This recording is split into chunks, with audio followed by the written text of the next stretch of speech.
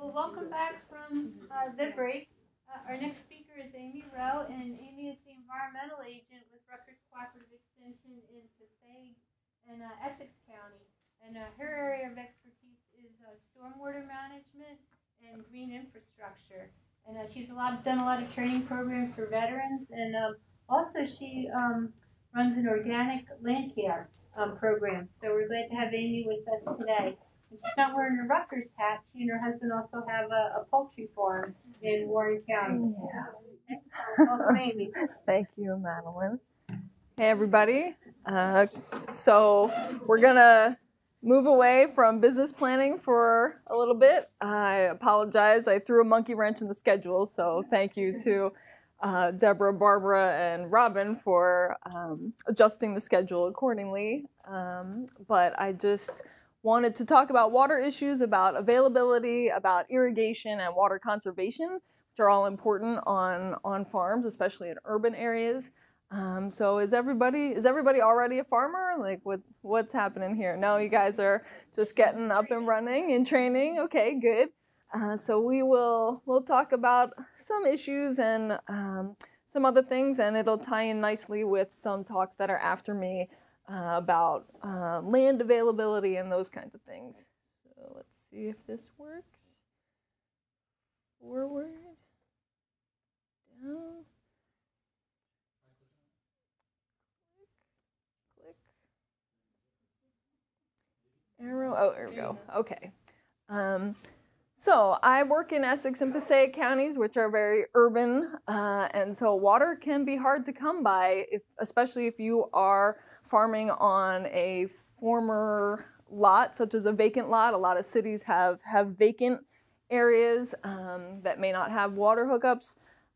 You really need to find out what the water source of your plot is before you're going to be leasing it and before you are going to be on that land. I don't know how urban you guys are, but certainly in places like Newark and Patterson, this is a major issue because a lot of those vacant areas don't have a water hookup, and so trying to connect to the water system is always an issue.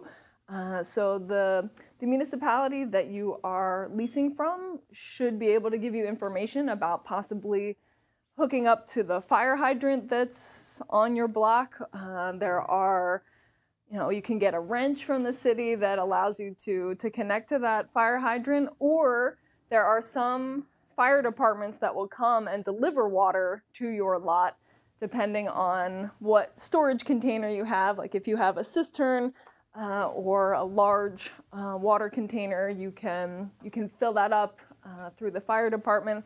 There's all kinds of things. It really depends on your municipality, on what the setting that you are trying to farm, has available. So make sure that you look into that before you start leasing land. And certainly if you are renting from a larger parcel of land, make sure that you have access to that water as well, because there are lots of farms that already exist in New Jersey that are looking for renters and for people to farm their property. You have to make sure that you have a water source and that you can connect to it. You can also talk to neighbors and see if you can share their water.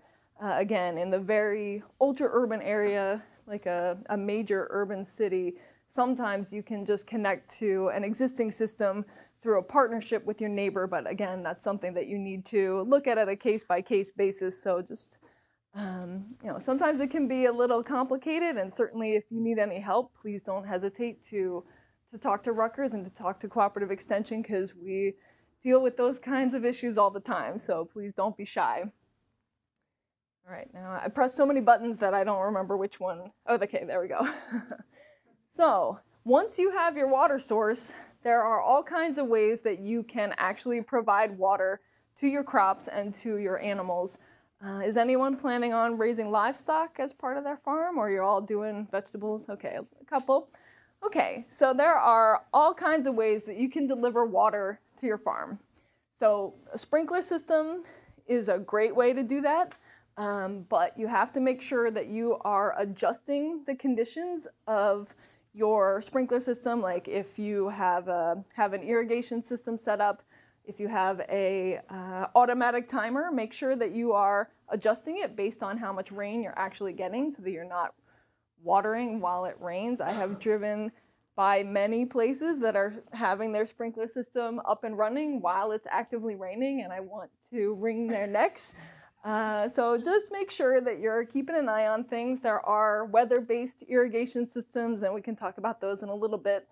But drip irrigation has become very popular. It is a very low volume water delivery system, and it usually is supplying about 1 to 4 gallons per hour, which is, it's a pretty low flow, but then you are losing very little water because there's hardly any evaporation. The water is being delivered directly to the soil rather than being sprayed all over the air and just evaporating into the atmosphere. So this is a very sustainable way to water your crops, but it requires a pretty intricate system. So again, if you need help setting up your irrigation system, Rutgers Cooperative Extension is here for you. So hand watering is another way that you can water. It's labor intensive, but it is a great way to make sure that you are not overwatering because you are delivering exactly the water that needs to be there. You're not generating runoff. You're not overwatering anything. So that's a good practice, but it's labor intensive. So just keep that in mind.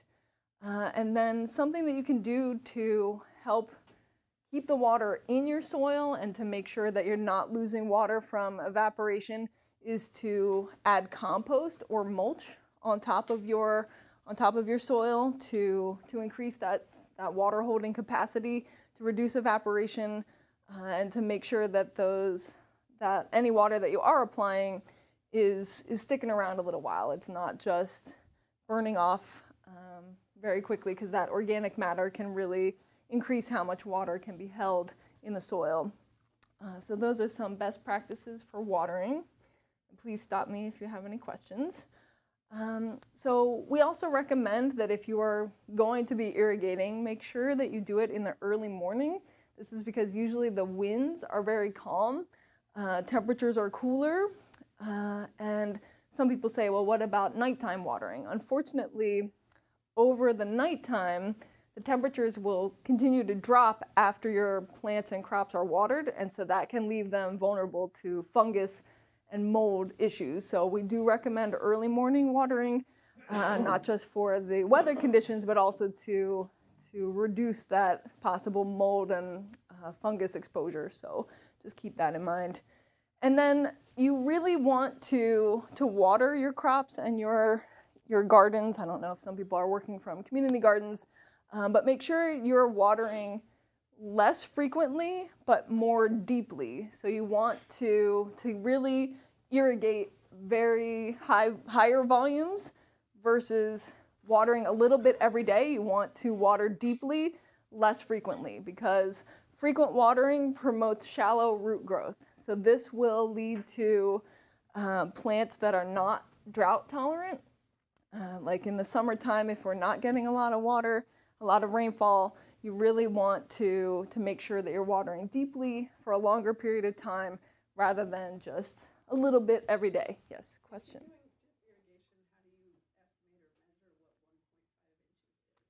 Yeah, so you have to do some volume calculations, and you really need to see what your water requirements are based on your crops. And we can help connect you to those resources. But that's a really good question, because the drip irrigation is delivering, the same amount of water based on how you set it. So you have to be aware of that. So that's a good question. And again, your watering is also going to depend on what kind of soil you have. So these are just general guidelines, but certainly it's going to depend on the crop that you're actually growing. And then just make sure that you're keeping track of your precipitation so that you're not overwatering, and so that you're not just creating runoff and generating stormwater. And so something to also keep in mind is that if you have raised beds, which are pretty popular nowadays, you may need to water more often, just because all of the soil that's there, it's not it's usually not as water holding as actual topsoil and the soil that you have in the actual ground. And so those raised beds will dry out very quickly because the water moves pretty quickly through there. So just make sure that you're keeping track of your raised beds as well. This is a little rain gauge just to help you keep track of precipitation. You can use anything.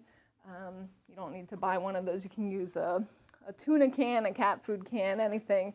But just to give you an idea of how much rain you're actually getting so that you, again, are not overwatering. Okay. So, I said this a couple times already. Please don't allow your irrigation to be stormwater runoff. As Madeline said, stormwater is my specialty, so I work on this all day, every day. And so we want to reduce the stormwater being generated, not only because it's wasteful, but because it creates localized flooding, it creates all kinds of issues. So please don't water hard surfaces. Please don't water the driveway. Don't generate runoff where it doesn't need to be there.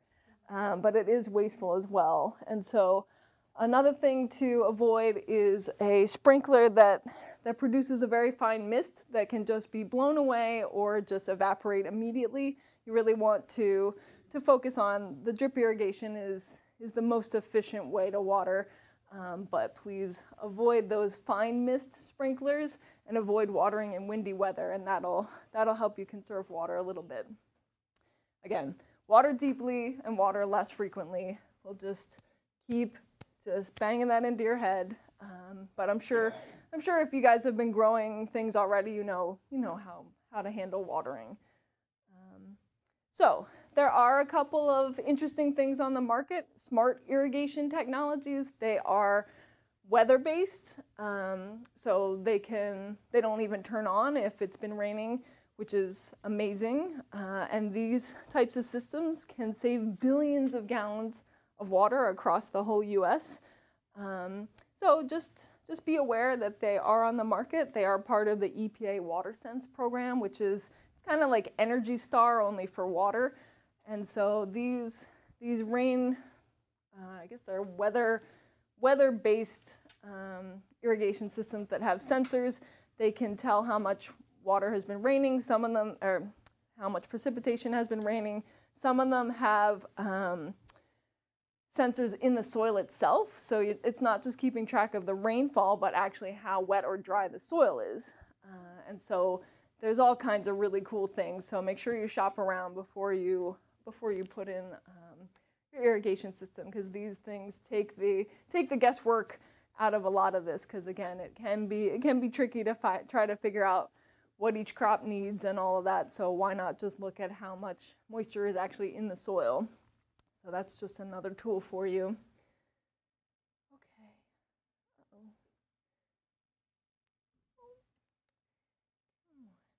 Oh, okay.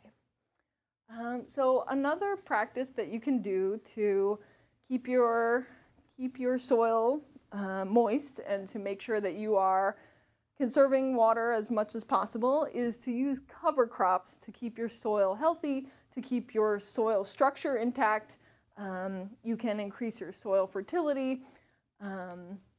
This also prevents erosion and compaction, and these types of plants will also improve infiltration and the water holding capacity of the soil. So these are radishes and peas, and this is clover. I don't know how much property any of you have, but this type of cover cropping also works at the raised bed level because a lot of topsoil will be lost over the winter months and just windy, dry times. And these cover crops can also help keep the weeds down because they will outcompete with weeds. And then you can pull them out and you can use them for your compost. Does anyone do compost already? You guys already composting? Yes. This is great. So you can pull those out when you're done with them, and you can feed them to your animals, or you can throw them right in your compost because they're not weeds, and so they will add to your organic matter and to your compost eventually anyway. But cover crops are a great way to make sure that you're keeping that soil structure, that you are improving the soil fertility, and they will help your soil improve the infiltration and improve that water holding capacity. So this is another way to conserve water that doesn't quite seem like it's connected to water conservation, but it's really a best practice not only for keeping your soil healthy, but for improving that water conservation stability. Okay, good. How are we doing? All right. So one of my favorite practices is rainwater harvesting. Do you guys already harvest rainwater on your farm? Good, good. So this is simply disconnecting an existing downspout and gutter system if you have a structure, and if not, you could build a structure. Then you install a rain barrel or a cistern to capture that water, and then instead of that water going down the drain, it can be used to water your livestock or to water your crops. So rainwater is much better to irrigate with compared to city water because it doesn't have chemicals. It's usually soft water versus the hard water that comes from, let's just say, a well or something like that. And so not only will you be saving water, but the water is usually pretty good quality. So let's talk about rainwater harvesting. So at the small scale, we have rain barrels. This is a 50-gallon barrel. This is a very small scale. But these barrels can be good. They're easy to obtain. You can chain them together for larger holding capacity. But if you are working at the farm level, you will probably need a cistern. This one is about 2,000 gallons. But they are fairly reasonably priced because most of it is air. So you're just paying for a little bit of plastic. The biggest problem with getting these is paying for shipping because they're very large and take up a lot of space. But they're usually reasonably priced, and if you need help figuring out your volume, I can show you how to figure that out. So from one rooftop, so this is 80 feet by 10 feet, so this is just the one side of this roof, is 800 square feet. So if it rains 1 inch, you will have 500 gallons of water. That's one rain event on one building, on one half of this building, so just this side facing us.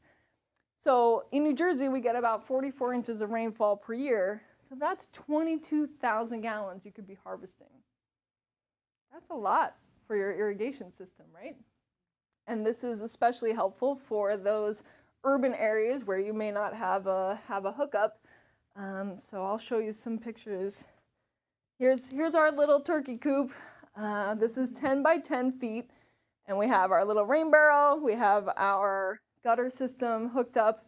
All of our coops are mobile. We drag them around every week so that the chickens and the turkeys have a new plot of land to be, when they're stuck in the coop. If we're home, they are out free ranging. But this is a 10 by 10 coop, and we have been able to water all of our livestock just with what we're collecting from our rain barrels. So again, this is very small scale. This is very simple to do, and we could have a whole workshop on building rain barrels and cisterns if you want, so let me know. But at the large scale level, you can really collect a lot of water.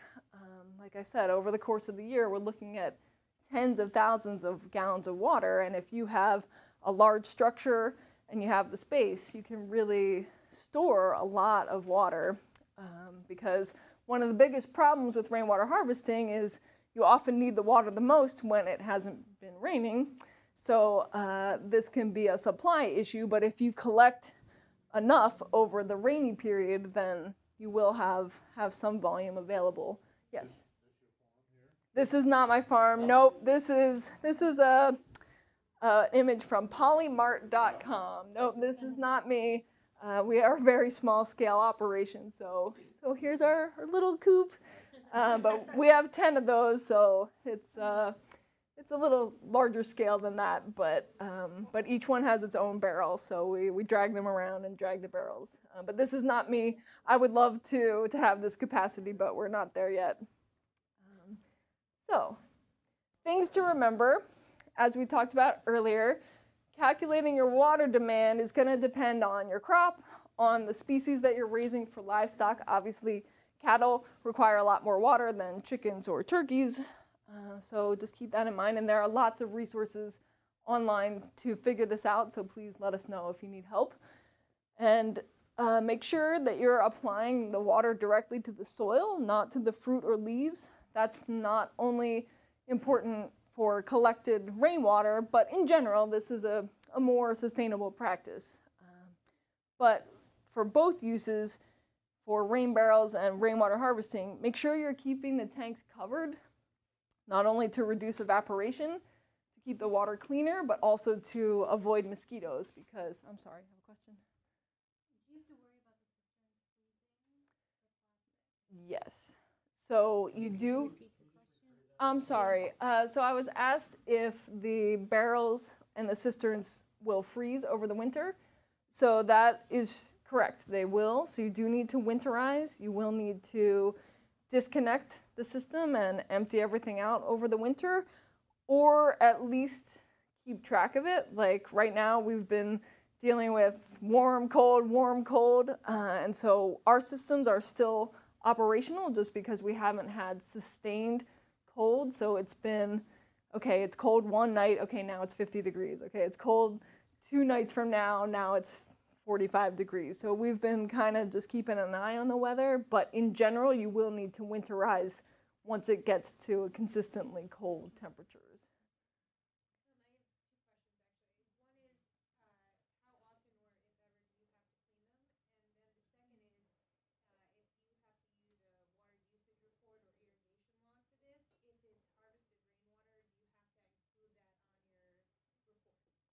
Yeah, so getting to the first question, which now I forgot what it was. Could you say it again? Cleaning. So the question was, do you need to clean your rainwater harvesting storage container? So in general, it will depend on how dirty it gets and also the color of the barrel. Like if it's a lighter color, like a white or an almost translucent, you will probably get algae growing in it and you will need to clean that. But we have those blue barrels that don't really grow algae because the sunlight's not getting in there. But if you have a visible film growing in there, I would recommend cleaning it. We usually use a very dilute bleach solution just to get break up that film and get those microbes off of there. And then in terms of your irrigation water, I haven't seen that you need to provide rainwater harvesting water quality results. I don't know if... Water quality usage. Oh, usage. Okay. So I haven't seen that ever before. I will be honest, I haven't kept up with the water usage reports recently. Okay. Maybe, yeah, maybe, I don't know if you want to. Ask Rick a question down in Atlantic County? You could ask them directly. Okay, he's saying something. So Rick, there's a question about if rainwater harvested needs to be reported on water usage logs or reports. So how do I see the chat?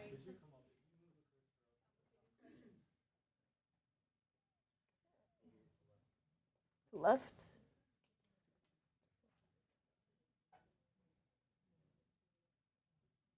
Okay.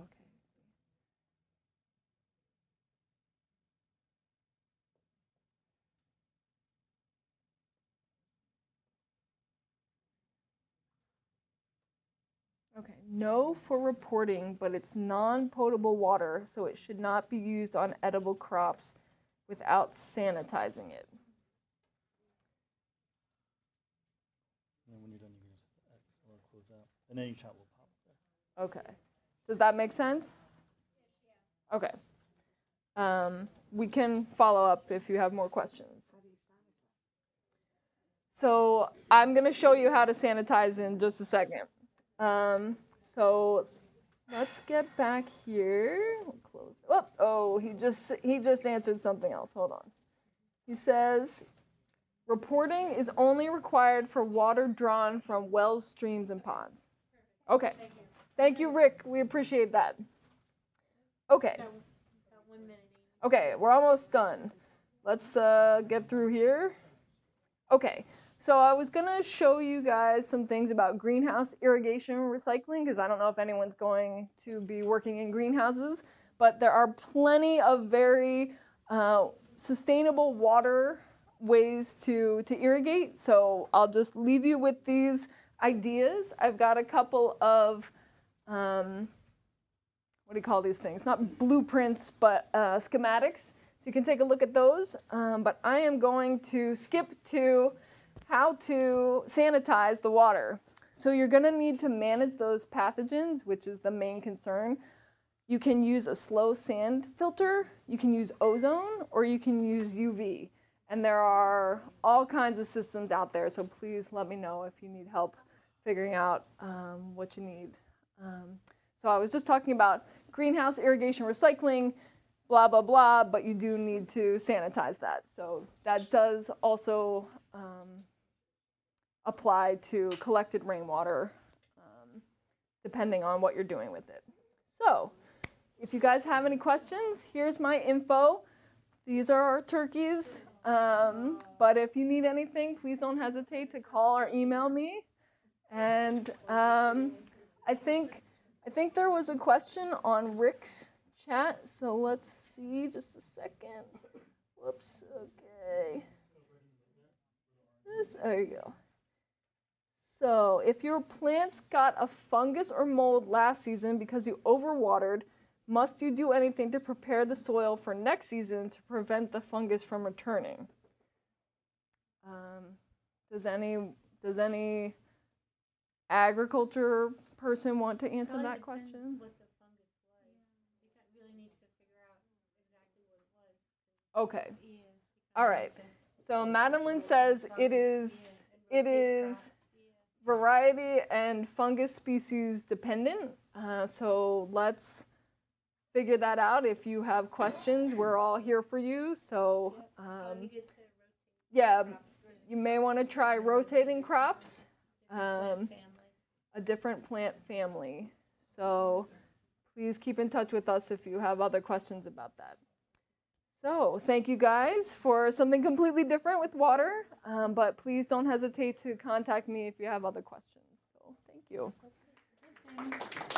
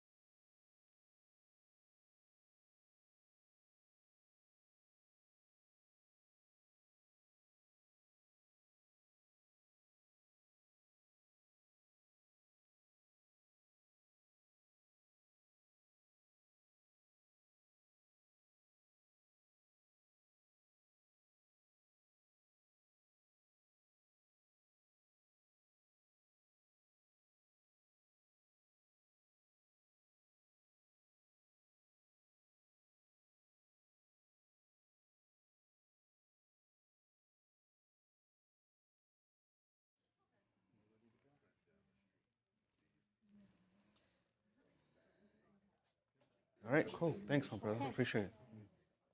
Okay. Okay, we're all set for our next speaker is Tobias Fox, and he's a professional organizer and urban farmer in Newark, and he's a mentor to many urban farmers and community gardening organizations. And every year he coordinates an annual sustainable living empowerment seminar and other garden and farming workshops. So welcome, Tobias. Thank you. Thank you. Thank you. Thank you. All right, so 30 minutes, so I'm not going to spend too much of this time talking about myself. I think it's fair that I give you some brief introduction of who I am and the work I do. And so I am founder and managing director of Newark Science and Sustainability, Inc. It kind of grew very grassroots. It grew out of my organizing days through Occupy Wall Street, Occupy Newark, and really trying to direct my energy into something that really gravitated towards me. And so I wasn't always involved in agriculture at all. My educational background consists of creative writing, book publishing, filmmaking. I'm also a photographer. I spent 10 years of my life as a book publisher, and I kind of crashed and burnt out in 2011 and found myself sleeping on my cousin's couch because I had no place to live, no money was coming in, collecting food stamps, I needed to eat, and trying to figure out how do I reinvent myself. And so someone told me about a group of people who had marched down on Wall Street demanding economic justice, and I said, well, I could use some of that, you know, and then I scraped up some change, caught a PATH train over to New York, and walked a few blocks down from World Trade Center and became indoctrinated into the Occupy Wall Street movement. And it was there when I started meeting rural and urban farmers. I didn't know what the heck an urban farmer was. This was October of 2011. And I'm like, well, what is that? You know, it's like, oh, I grow food on rooftops and backyards, front yards, alleyways, you know, and wherever I can. I'm like, whoa, that's awesome. And so, and then I started meeting renewable energy technicians, people who are creating electricity out of the sun, wind, pedal bikes. And I said, this is great. And then I just became really just a student of that. And when I learned about a group of people starting Occupy Newark in Military Park in the heart of the business district, I says, man, I'm gonna ride my pedal bike down there. I don't have to scrape up change anymore. Made it very convenient for me. And so I evolved as a lead organizer within Occupy Newark. And but then I wanted to start something more geared towards my interests that was, you know, spurring up at the time, and so created Occupy Newark Science and Sustainability Working Group. And we just started doing green stuff. You know, I attracted about 10 local green enthusiasts who says, let's just do something. And we started doing things, organizing trips to organic farms and organizing workshops for solar technology. And then someone told me, a friend of mine's, Alex Markelitis, who was teaching at the time in a charter school in Newark. He was a life science teacher. We met at this kind of green drinks event, you know. A woman would organize people like minds to come together with some hors d'oeuvres and alcohol. Why not, you know? And Alex says, hey, did you know about the City of Newark's Adopt a Lot program? And so this was late winter of 2012. I says, no, what is that? He says, well, you can adopt a vacant lot for $1 and turn it into a green space. I'm like, really? Like start growing food? And like, yeah. He says, and you know what? I have the whole list of all the vacant lots in Newark. And if you meet me at this location tomorrow, I'll take you around. I didn't have a vehicle at the time. And so I'm like, yeah. He says, we can just take all the lots and just grow food. I'm like, yeah, let's do it. And so we went on this trip in Newark and just started following the addresses and looking at the vacant lots, and one caught my eye. I adopted it, organized about close to 100 people from various different groups and organizations, institutions, residents, local businesses. We all came together and transformed this space into a garden and a vegetable garden, because I'm really into food, right? And so, and it was so funny because at that time, it was middle-aged European-American women, a part of the Occupy Newark Science Sustainability Working Group at the time.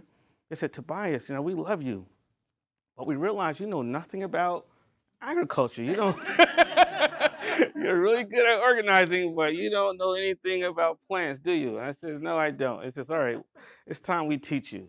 And so they became my teachers, and I just started learning. They started teaching about, nitrogen, carbon, all this stuff, and I said, wow, and I became a sponge and I absorbed it. And so it was Rutgers Law School. They have a community law clinic that took me on as one of their clients at the advice of someone says, Tobias, you're really doing a lot with no resources. You should really consider turning this into a nonprofit organization. And so I reached out to the community law clinic at the Rutgers Law School in Newark, took me on as one of their clients, and in July of 2013, helped us establish as a 501c3 nonprofit organization. And so, Newark Science and Sustainability, Inc., we advocate for the localization of food and energy production. We do this by way of hands-on education programs around urban agriculture, renewable energy, ecological building, eco-art, and wellness and nutrition. And so urban agriculture tends to be the foundation of what we're doing, but it really expands to so much other things as well.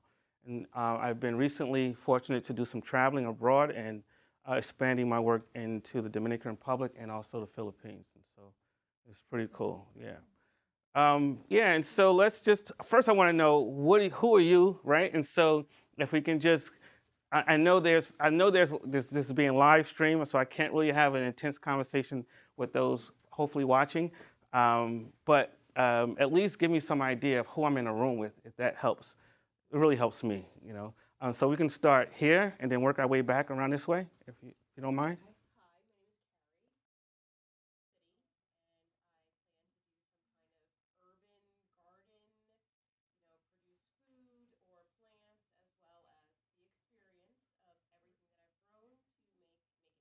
Nice.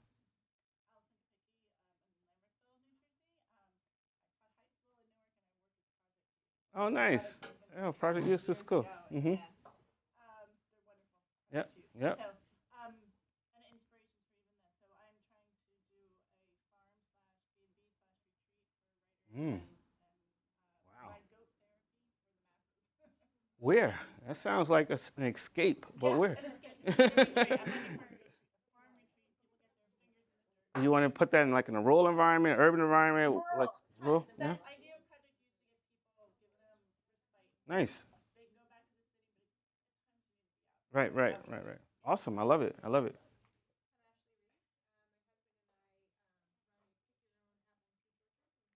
My husband and I run a Nice. tree orchard in Pulse Mm-hmm. business. Awesome. Awesome.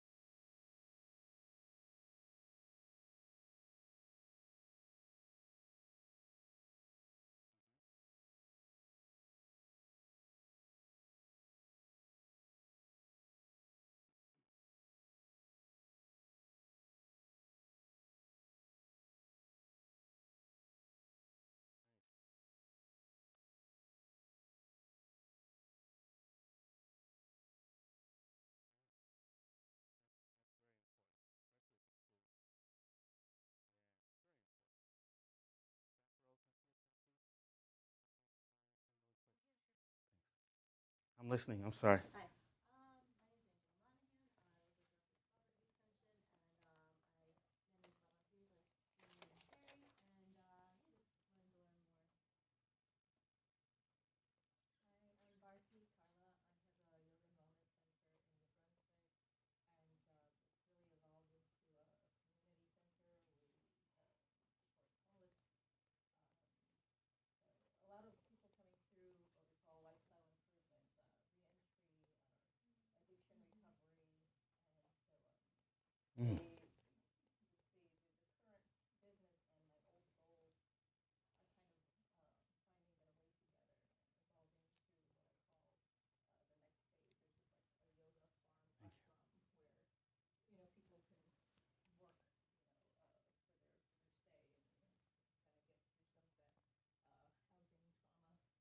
Mm.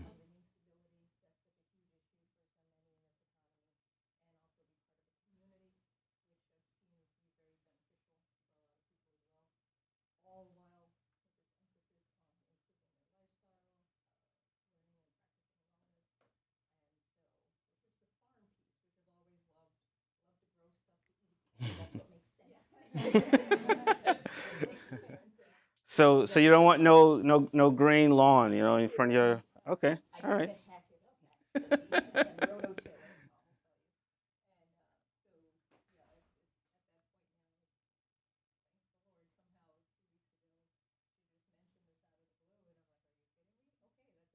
Mm.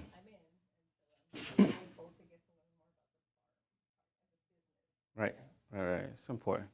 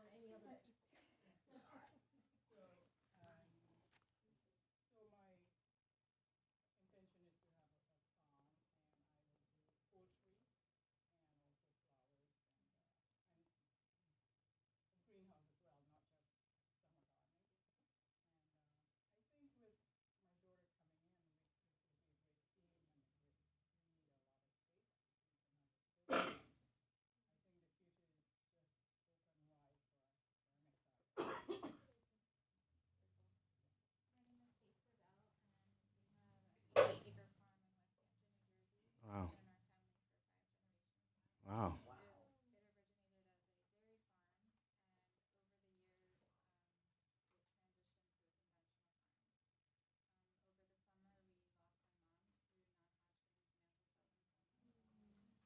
Mm.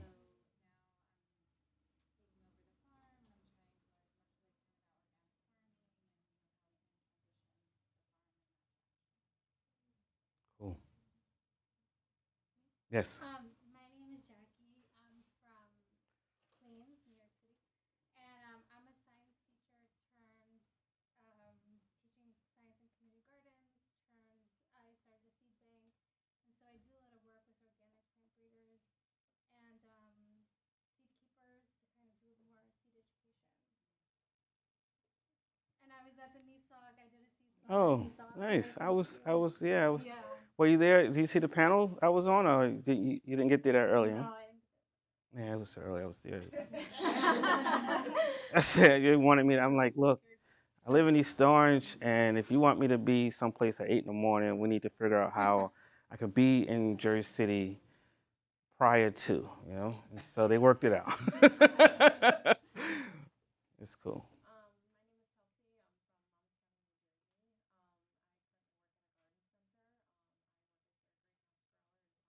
Nice.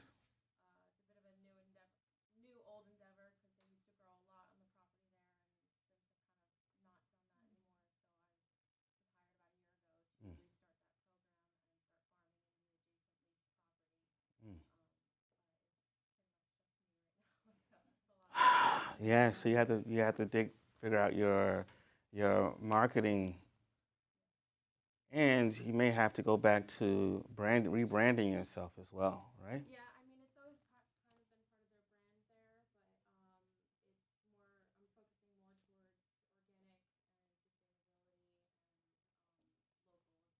Right. since we sell produce in the market already Mm-hmm. that we have there. So we're trying to keep it local and fresh, organic, no pesticides, no synthetic fertilizers, and I'm also starting a very intensive, complicated composting program there as well. Right. Because we have a lot of food waste and very high management. Cool.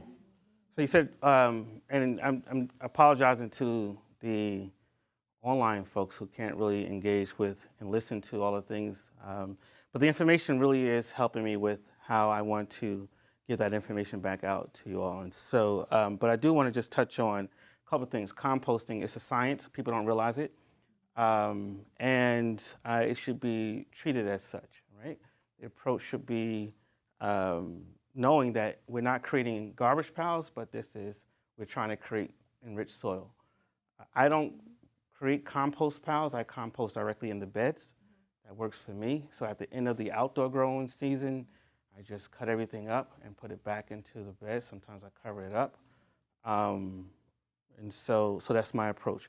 Community engagement, I know, which kind of ties into kind of marketing, and it's just me. And so for me, taking the approach of social entrepreneurship, meaning community programming, but also looking at the business model of it as well and combining the two. Community engagement in all sectors of our lives is a challenge, right? Here's a difference about us as farmers or growers is that we're expected to be the web developer, the marketing person, the salesperson, the community engagement person, and then at some point in our lives, we're supposed to grow some tomatoes, right? It's crazy. And so what I learned as a publisher is that I'm my first intern at a major publishing house in New York. And so I came there already with a background of independent publishing. And so I said, hey, I want to be a floater. I want to go to different departments and see how the different departments work, but also work with each other. Right? And so the person who I worked under in the editorial department was very supportive. And so she was like, it's all good, Tobias. And so, as a matter of fact, Tobias, we're going to let you come to our weekly editorial meetings. And it was then when I got to see how business actually works, right? So it was the editorial department, the sales department, the marketing department. Everyone was there to pitch in on how this literary work should be promoted, pushed, branded, and so forth. But when it comes to agricultural world, it's like the farmer is supposed to figure all this stuff out. And that's not how you run a business, right? And so we'll talk more, but here? Okay, cool. I weed for Miriam. That's a skill. That's a skill. I plant, I weed, I harvest. I do harvest. That's cool. That's cool. So my goal with agriculture is to not only demonstrate how agriculture contributes to the wellness of a community, but also the local economy, right? And so, and it took some while to figure out that business part of it.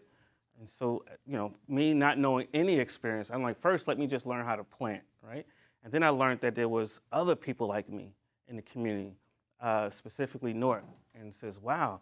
And I'm one of those lucky ones who had organizing skills or this organizing background, right? And so I'm like, well, if there's other people doing what I'm doing, I know I can't be the only one with the same problem, which is how do we access water? How do we access land? How do we, keep soil, because we can't grow directly in the ground. Every environment is different. And so one of the stipulations in NORC is that in order to grow directly in the ground, you have to get that soil tested, show the city that it's safe, and then you can grow in the ground. Otherwise, that soil has to come in, right? Or be created through composting, right? And so I'm like, wow, I can't be the only one dealing with all these challenges because I never knew how difficult, forget farming, I didn't know how difficult gardening was, It's like, it's like, this is crazy, I can't be the only one doing this. And so luckily, I wasn't. Everyone was working in their own silos and not really communicating with each other. They were expressing their grievances, but not saying, how can we work together collaboratively and create solutions? And so that's when I came in. And so in 2013, started organizing with like-minded people, other local growers, and it just started growing until today we have this North Community Food System, which is a collective of agriculturalists working throughout the city of Newark on trying to figure out how do we go from where we are to scaling things up, right? And acknowledging that, as we heard in this room, not everyone have the same purpose, right? But your intentions should be clear. If to no one else, it should be clear to you as to why are you doing this and what do you hope to get out of it, right? And so I do want to just go into the title of the topic, which is, somebody say it again? I don't know, I can't remember. Accessing land, right? All right, cool. Every city is different.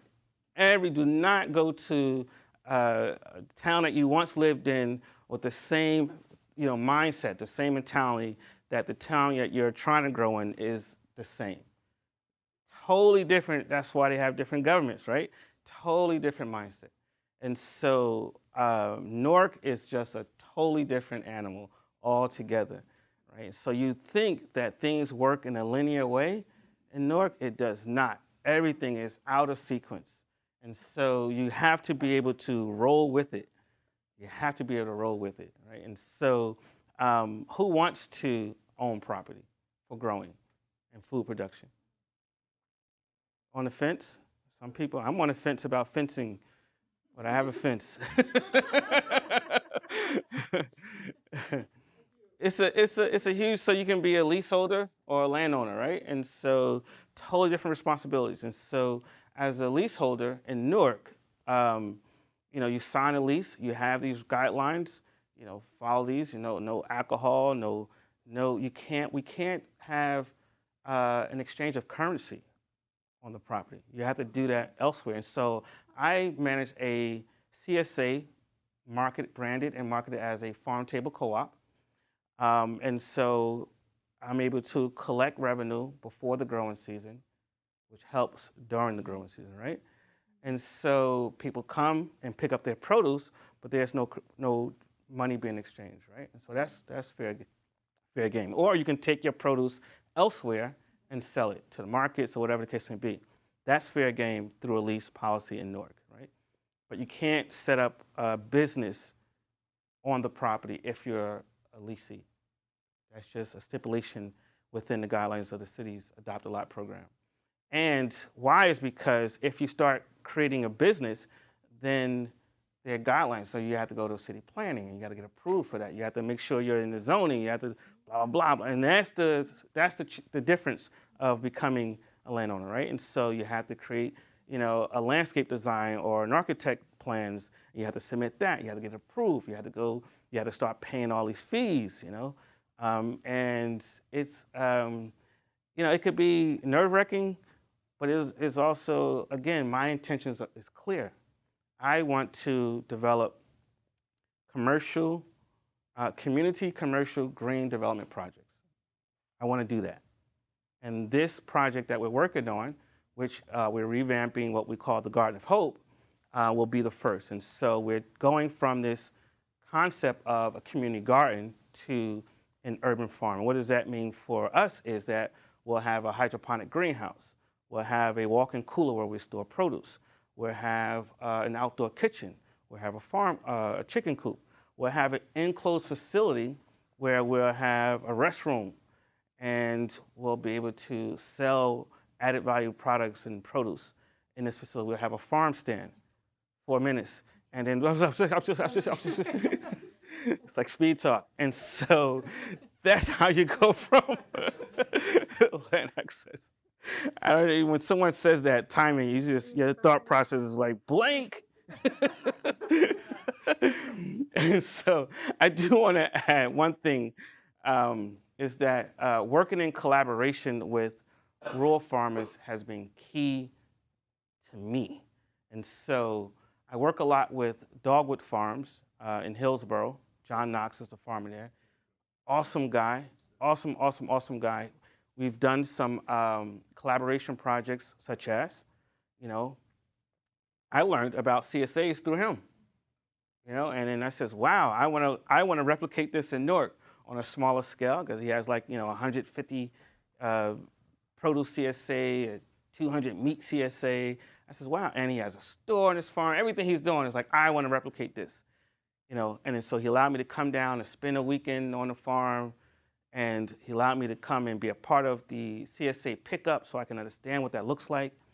And he also facilitated a CSA workshop on his property, right? And so, and then whenever I'm short on food, it's like, I got you, Tobias, don't worry about it, And so we just create these relationships. And so urban agriculture is not intended to replace rural farming. It's just that the realization our socioeconomic makeup is changing drastically, and so we have to adapt to those changes as well. And we have to work in collaboration with one another, you know. And so I'm down to 1 minute. But if you have any specific questions, you know, ask now or take a card and reach out to me. How did you deal with pollution on land? Describe pollution. That's so big. You see an empty lot. It's been used by dog walkers. There's some refrigerators that it's spilled free on. Mm-hmm. How did you clean it up? Or did you take a different So way? it's not how to. So all right. So when you are, and this should be in any given city that you're working in, right? Because if it's not private property, if it's city property, they have to clean a property up to sell it or to lease it out, right? And so that's how it works in Newark, that the sanitation department will go in, do initial cleanup. They will tell you, like in Newark, there's an organization, Ironbound Community Corporation. They lease property from a private owner. They cannot break the pavement. It's all paved out. But with this new invention of urban agriculture, you know, this transformation of any space into a green space, we're able to bring in mountains of wood chip and grow on top of that, you know. So it all depends on who owns that space, deals with it. All right, so, I don't know. Any other vacant lot programs across the state? So yeah, so Jersey City has an adopt a lot program. Jersey City has an adopt a lot program, and Newark has one, of course. And those are the only two that I know about in New Jersey, but there got to be others. And you can also advocate for that if you think there's a need for it. And so most municipalities, they introduce an adopt a lot program when they think there's a need for this type of program. You know. All right, cool. Thanks.